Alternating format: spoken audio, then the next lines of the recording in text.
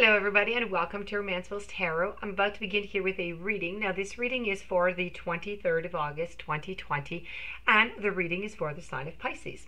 That being said, this is a general reading so it might not resonate with everybody, so please do take whatever resonates with you, whatever feels good with you, and just leave the rest of it aside. If however you do have any questions, or you would like to have your own private reading, you have questions, you're looking for clarity, please do contact me at romancefulltarot@gmail.com.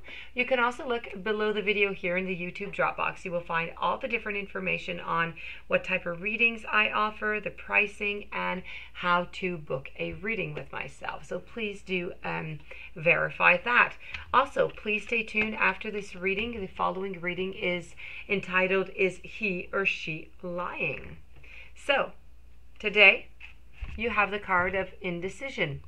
This is all about, of course, which choice to make.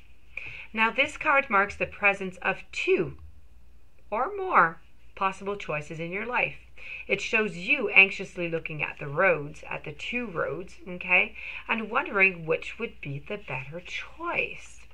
Yet, you're standing still, feeling confused by the ups and the downs of emotions of your present indecision. You could spend days, months, or even years in this back and forth energy, all the while feeling, your focus and your life forces energy just draining away. The indecision creates a paralysis of the will, one that can keep you stuck while you're waiting to be certain about the results of your choice. Now, it's time to let go of any analysis and self-doubt that you've been keeping, that actually have been keeping you quite stuck. Meditate on your options and see where your spirit guides you. Consider which direction resonates with you the most, both in the process and in the goal. Follow your heart and make the honorable choice. So this is your daily snapshot for the day. I do hope that you enjoyed it. I do hope you're going to apply it.